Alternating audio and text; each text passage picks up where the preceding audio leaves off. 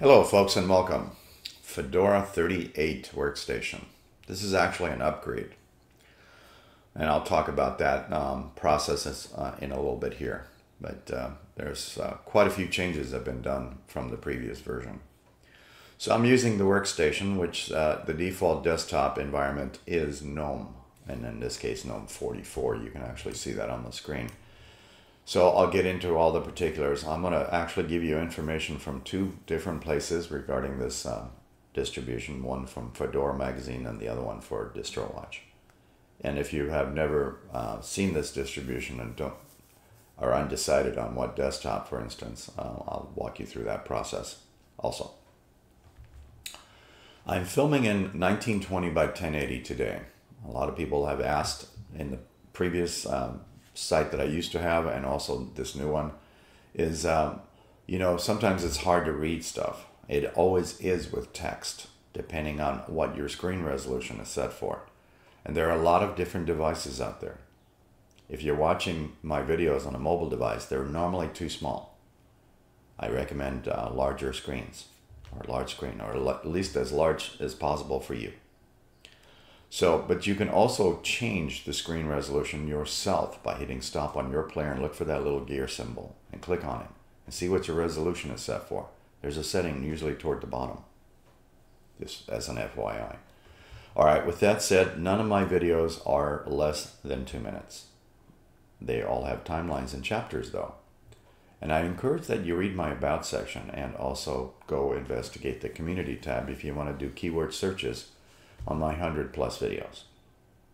Now I'm going to close this box and say welcome. I'll talk about this mouse pointer toward the end of this video if you're curious. So let's click that gear symbol and open up the About section. The reason I opened this up is not only just to let you see what I have for hardware, but I wanted to point out the windowing system. Now a lot of people don't know this, but the standard version that comes up with Fedora is Wayland. I'm using X11 only for one reason, because I'm using open source software to record this video called Simple Screen Recorder. And Simple Screen Recorder does not work in Wayland. It does in X11 though. And it's pretty simple to switch between those two. You just log out and then click on your username, and then you'll see a magic gear appear down here toward the bottom right side of your screen on your login screen. And you click that and you have multiple selections, and one of them is X11 or the Xorg desktop instead of the Wayland desktop, which is usually the default selection. Anyways, you can see the Linux kernel, and so there is some changes that have been made in here, and the mouse pointer cursor size is located in here, not the selection. You'll need to use another tool for that, and I'll talk about that toward the end. Now you can see what I'm using for size of the pointer, just trying to get your attention. So let's talk about the basic stuff first. After you upgrade, and how long did it take me to upgrade from the previous version? Actually, it was within a 20-minute window with my hardware. And I did a first regular update, then I did an upgrade. And that process again was less than 20 minutes, and there was 2 reboots, which went rather smoothly. The filing system for this is BTRFS. Okay. But more importantly, since this is an upgrade, I have some additional stuff installed. If you haven't seen my video on rsync or grsync, yeah, you may want to go take a look at that, especially if you're doing personal backups. I discuss how to do that rather easily to USB devices, aka USB hard drives and/or thumb drives or sticks. But anyways, typical menu, and then of course you can do searches. All right, so Simple Screen Recorder is what I'm using to record this video. Okay, so your software center, I'll talk about the repos first. Where's the stuff coming from? And I'll go through this rather quickly because it bores some people to look at this stuff. But hopefully you know what Flatpaks are, because there's 2 versions in here. Fedora has their own, and then FlatHub is also in here. So you can always back this video up if I'm going too fast for you. So again, this is not a cup of tea for everybody when they look at information like that. So your updates are done in here, and as you can see, I have one already, even though I updated this yesterday. Now we'll deal with that one later. You have installed, which you can trash can it here, or you can trash can it here. Then you have explore, then you have searches. It's pretty simple to do stuff. I'll click on this one that's not installed, and I have some options. Before I hit install, I can also look at the drop-down arrow. Now you can see that there's two Flatpak versions here. The flathub.org, which a lot of Linux distros use, and also the fedoraproject.org has its own Flatpak.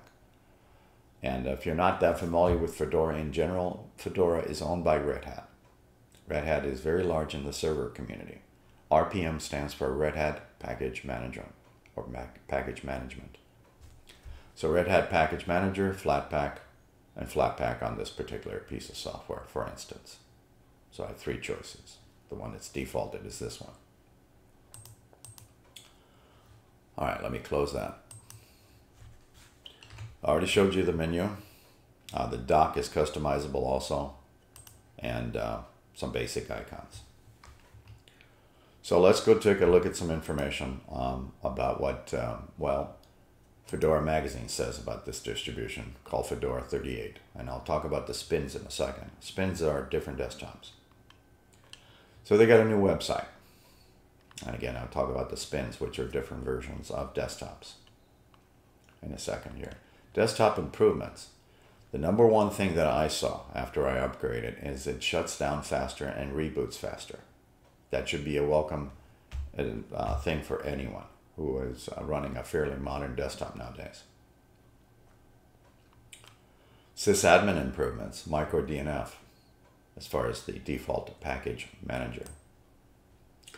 I didn't have a full run on this one because I've only installed it since yesterday. So, but anyways, I'm just showing you some of the highlights on fedoramagazine.org. But I did notice over 20 to 30 different updates. Okay.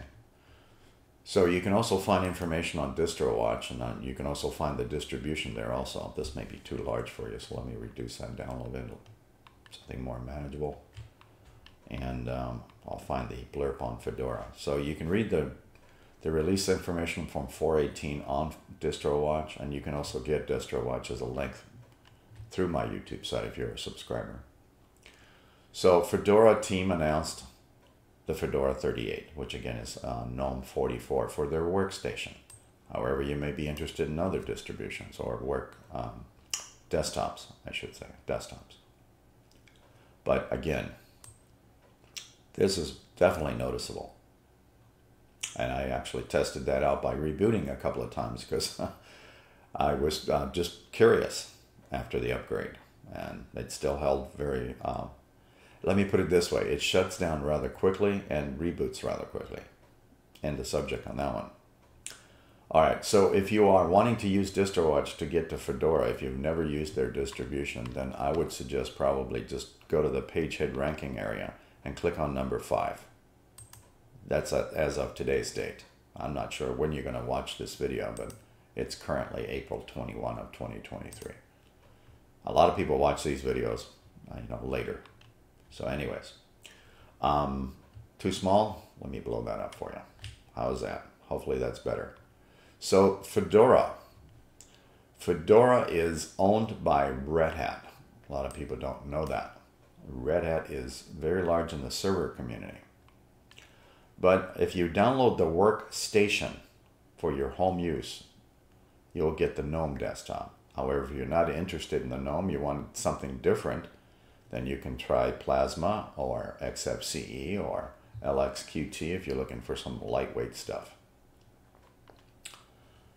Getfedora.org is their website, so let's go look at this new website. Or at least let's look at the new version of this website. And it's 38 for the Workstation, and you can download that directly from here. Okay, if you're looking for spins, then we can scroll down a little bit further and hit Learn More. Let's see what kind of different types of desktops in addition to the GNOME that you can download. There is the KDE Plasma. Again, a lot of times plasma desktops in general require a little bit more hardware on your computer than a standard XFCE desktop, for instance. But speaking of, there's XFCE right there. LXQT, lightweight. Mate, CompWiz, desktop. And Cinnamon also uses a traditional GNOME user interface with some bells and whistles. LXDE, SOAS, i3, Budgie, and Sway. So you see this, it says Wayland based tiling window manager. Keep in mind too is this GNOME desktop also has, it actually natively boots up in Wayland. I am in the X11. And why am I in the X11 again? Because I'm filming using Simple Screen Recorder. But you can see all the different types of desktops that they have. Okay. And more importantly, just trying to give you an overview, a quick overview of this upgrade. Again, the upgrade was less than 20 minutes. I did see a noticeable difference on the shutdown and reboot. And I think I'm just going to talk about the file manager and go from there. So already talked about the software, the GNOME project software, easy to navigate, easy to install. You just, you know, you got choices at how you want to download stuff. The file manager, you can, I'm going to turn off my hidden for a second. You could resize the icons my way. If you haven't seen my videos on the file manager, it's pretty simple to do what I'm doing here. Or you can just do it the old-fashioned way. But speaking of hidden, so if you're interested in this kind of mouse pointer, just create yourself a folder called .icons and dump your mouse theme in here. I'm using Radioactive, that's the name of this mouse theme. And you can watch any of my videos that have to do with installation of mouse cursors or mouse themes, mouse pointers. You can watch any of those videos and it'll basically show you how to install that for just about any distribution. But they need to be installed in here. Now you normally don't pick the mouse pointer here though. Unlike some other distributions have different ways to actually activate these things. You activate these over here. So you have to have Tweeks installed. If you don't have it installed, you can install that rather easily through your software store. But there's a shortcut to it actually. So Tweeks is used for many things. In my case, I'm using that to pick my mouse cursor. This is the only one that comes installed on your distribution. I added this in the .icons folder. That's why I'm capable of picking it. What is else in here is window tile bars, like the buttons over here. If you don't want them on or do want them on, they're selectable in here. And if you wanted to move the set of buttons over to the other side, you can do that rather easily. There's other options in here, folks. Now the size of the pointer is done through your settings. And again, this menu has been revamped in this version. So in this case, you would hit Accessibility Seeing and not the large text size, I'm sorry, let me turn that back off. Cursor size, it was right below it. So this would be the smallest that this one can produce. And that's the largest. I used that one just to get your attention here. And it's easy to point at things using a yellow one instead of the other color, at least in my view. But more importantly, I think I'm done, folks. So give that a try if you're interested in Fedora. Again, you don't have to use the GNOME Workstation. You can use other spins. In other words, other desktops. Thank you for watching.